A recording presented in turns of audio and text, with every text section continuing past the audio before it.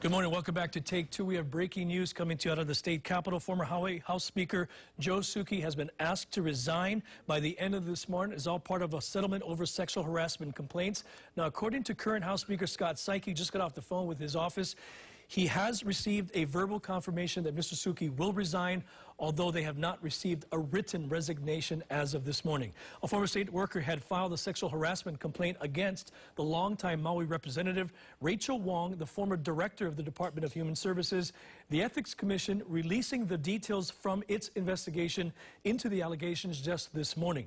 Now, the investigation involved allegations that Souki sexually harassed multiple women by subjecting them to unwanted kissing, touching, and sexual advances in language. In a statement, Wong said she did not want to share that details, but did say it involved abuse of positional power to an extreme and that it made inappropriate comments specific to my physical appearance and an inappropriate request for physical contact beyond the traditional greetings that we typically exchange in Hawaii.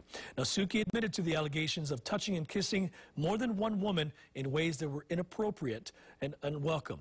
The 84-year-old Souki was first elected to the State House Representatives in 1982 and served that way in the 93 to 99 and again from 2013 to 2017. A press conference has been scheduled for 12:30 today. We'll have more on this developing story on KHON2 and KHON2.com.